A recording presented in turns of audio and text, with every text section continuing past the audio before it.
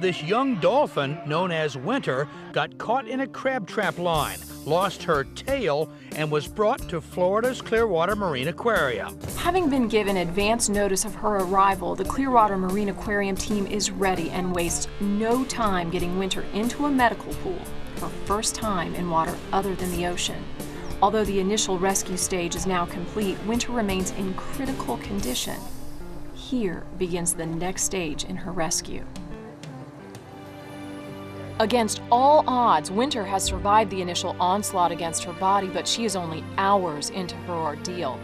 A long and uncertain road lies ahead, but the Clearwater Marine Aquarium team has a plan, and giving up on Winter is not part of it. This is, after all, what they do. The CMA team begins to see that Winter is no normal dolphin. She intends to win and have fun doing it. Winter's recovery includes heavy interaction with people who now play the role of her new family. The world is watching, and her job is to inspire. With Winter's need for a prosthetic tail, Mr. Carroll and the Hanger Prosthetic Organization offered their services for free. To assist in this groundbreaking project, a full team of veterinary and marine mammal experts was organized. Advanced High Technology is the name of this game. Mr. Carroll and the Hanger team will visit Winter and CMA regularly, treating Winter as they would any of their human patients. Excitement grows as each visit produces further results, targeting the day Winter will try her first tail.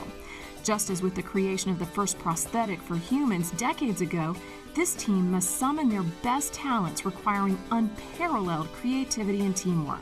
Specialists from a prosthetic company designed an artificial tail for Winter, along with a soft sleeve to hold it in place.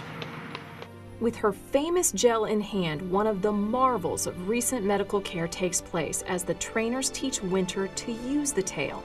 Amazingly, Winter maintains stillness as the team fits the tail on her, but youthful curiosity eventually gets the best of her, and she has to take a look. And so we have the most famous tail in the world.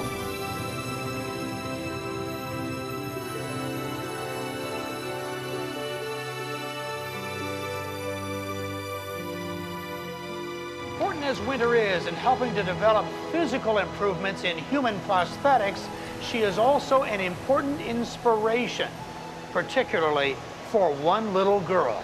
You step down, I'll step down. 9-year-old Katrina Simpkins was born with a deformed right leg.